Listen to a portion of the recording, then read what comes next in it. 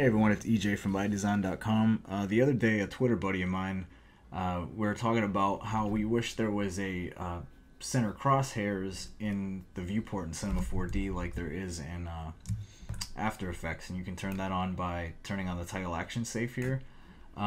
Just really useful for making sure everything's all centered in your composition.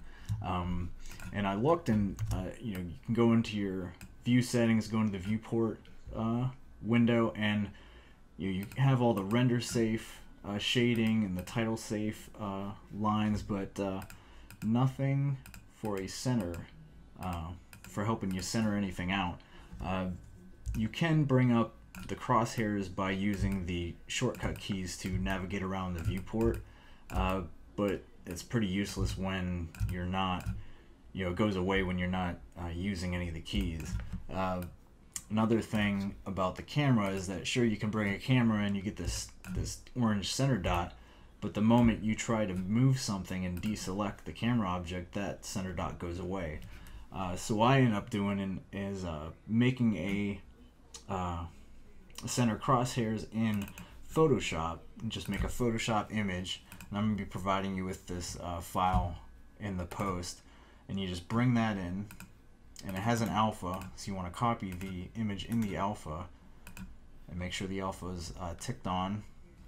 And what you're going to do is put in a foreground object and drag that texture under the foreground object, and right away you can see there's that crosshairs, which is pretty handy. So now if you want to center this by the access point, you just drag that over there, and can center it, and get it looking pretty good.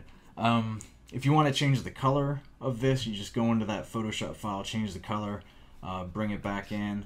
One thing you want to be careful of is when you render this, that viewport or that crosshair will render. So you want to make sure you have the render tick to the stoplight tick to red, so it will not render out when you actually render your scene.